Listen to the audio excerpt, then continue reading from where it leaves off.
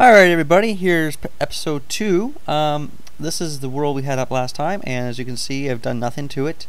The only thing I was going to do is just before we load it up in game is show you how to load it up in game. So what you want to first make sure you do is put your spawn point in now. I've got this little red dot here, that's my spawn point.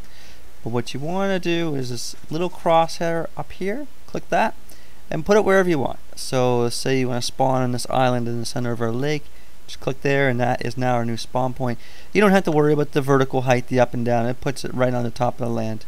So that said, we're going to save our world. I just named it generated world for now. Overwrite, file saved. Now we export the world. And this goes to, right now it's going to my server folder, but that's fine. We'll just call this YouTube. Y-U-T-U-B-E. And there's some options here when we export the world. We can have a border around the world. We can have no border. We can have a void, lava, all that stuff. So we're just going to use water. Caverns. I say no to that for now, and I'll show you in the future tutorial how caverns work. They're a little different in this game. They're not quite the same as caves. And they can break the surface if you don't do it right, or if you're not sure where to put them. So I'll leave that alone for now. Resources. Here's the awesome part of this. You can control all resources in your world. So you can go resources everywhere, and you can just crank this right up so you have a lot or very little or somewhere in between. And occurrence. For every resource type you can change the height level and the percentage. So we're just gonna, I don't like water in the world. I don't like lava in the world, so we're gonna say no to that. You know, this doesn't even matter right now. We'll turn this off. And the other layers are allow Minecraft to populate the entire terrain. Allow or deciduous forest everywhere, or pine forest, or frost. So I'm gonna leave this Minecraft populate the entire terrain true for now, because as you can see it's gonna cause Minecraft to generate trees, water pools, what else does it say there? Lava pools, pockets of dirt, gravel, coal, all that stuff. I haven't put trees down yet, and I haven't shown you really how to do that, so I'm gonna let that happen. And we want it to be in creative mode, and it's 1.2 format, and we just say export. And here's where we wait. So this is going to go ahead, it's going to put the map in the right place. I'm going to stop the recording now, and next time you see me or hear from me, we'll be in game. Alright everyone, here we are. We are on this island that I put in the middle of this lake. And oh, there's our mountain. Okay, I needed some kind of reference, and there it is. So let's go and check out our mountain. And as you can see, all these trees are basically the Minecraft trees. Minecraft populated all the trees. The sand, as you know, is sand I put around this lake, and as well as little islands. But let's go check out our mountain, because the mountain is what we worked on. Oh, and there's some more hill over here. It's taking its time to load. I'm just going to get down on the ground here, and we'll walk. Alright, let's get over there. Alright, you know, I think walking sucks. Let's fly. This here will load. There we go. Ah, look at that little lake. That, see that there? I didn't put this here. This is something Minecraft put here when I told it to populate the world. That includes little lakes and lava lakes. So keep that in mind, folks, if you're going to be letting Minecraft populate your world. The next video I do, I'm going to show you how to put in pine trees and the deciduous trees. But for now, I think we need to go up and up and up to the top of this mountain here. Let's get over to a spot where we can see it. Here we go. Way up. Holy crap, way up. And here we go. The highest peak. Let me get up here. There we go. This is, come on. There we go. There. This is our world. This is our world that is still loading. So you can see our mountain. I'm going to pull away here and you can take a look at our mountain. And you can see how that cobblestone, stone, and gravel has a nice little look to it.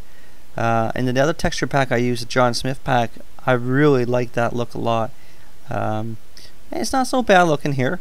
Cobblestone might look a little out of place, but you know, I really like it in the John Smith pack, so I'm going to continue doing that in my worlds.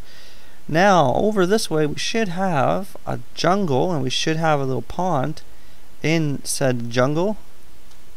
And let's continue on. You notice all the biome is the same. It's all the nice green forest biome. Ah, here we go. Here's our jungle.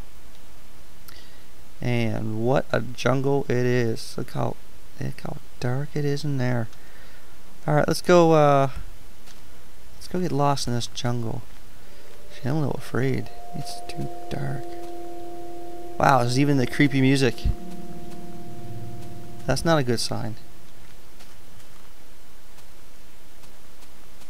See if we can find one of those ocelots. They've got to be in here somewhere.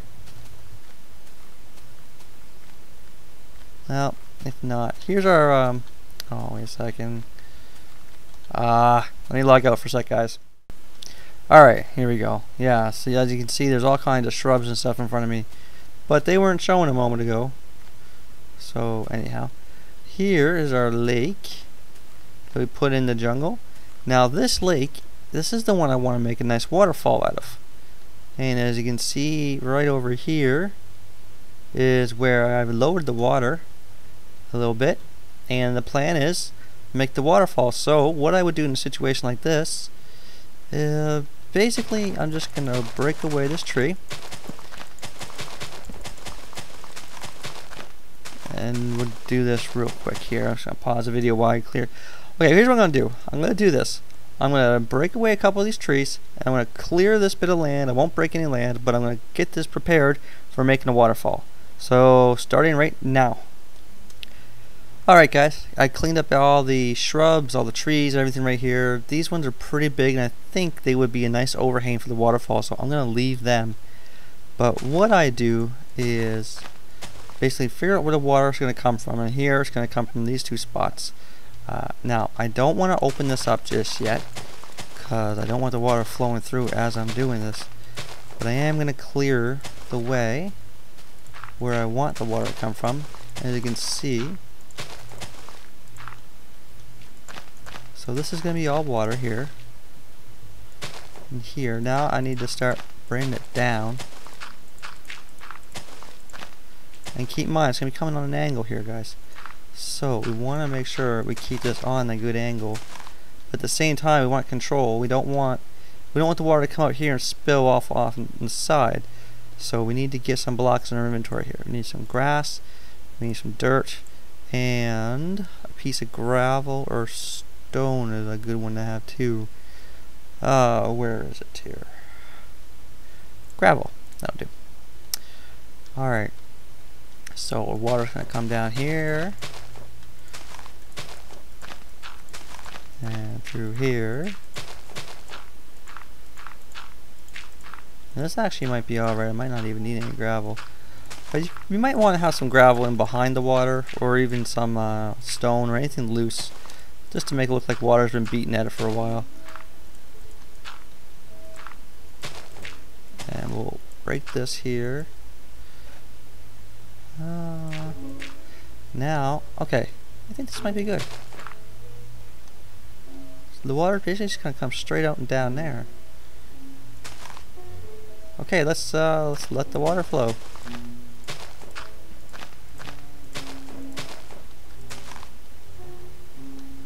And that's what we get. So now little tricks here. Take a block here and let go of it. And get rid of it. Put a block here, get rid of it. Block right here. Just kind of put a block down underneath and it will force the water to move. Like that. Let's say you want the water to come over to the right. Put that there, then remove it. Same with here. And back up and take a look. Looking nice so far, but we need a little more on the right hand side. So we're going to break this right down here. And I'll stick a block in here like that. Alright.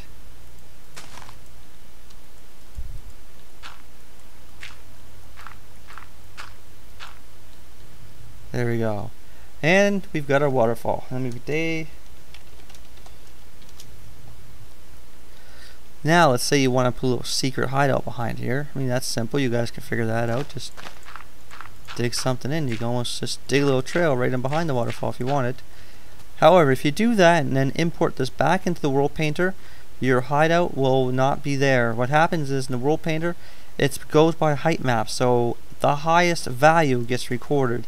Like if you go ahead and say, let me see, you go ahead and you just make out this big huge room here and you make it really awesome. Well, this is going to get filled in with whatever the highest value is here, in the case dirt or stone if it's so far down. But that's it. That's this world. So we see our, just going to quickly go around, and you've seen our beach area, you've seen our little waterfall we just made, lots and lots of jungle here, and let's see, we've got our mountain you saw. That's pretty much it to the world. So it's a pretty basic tutorial, so hope you guys enjoyed this. If you guys want any more from me, let me know. I'm going to work on trying to do some things like volcanoes and canyons and you know, rivers and valleys and all kinds of that stuff. So you guys let me know what you want, and I will make sure I get those videos out to you as soon as I can. So I want to thank you guys for watching. Check out the link I put down for World Painter. Help support the guy who made this program. And yeah, like the video, and talk to you guys soon. Thank you for watching.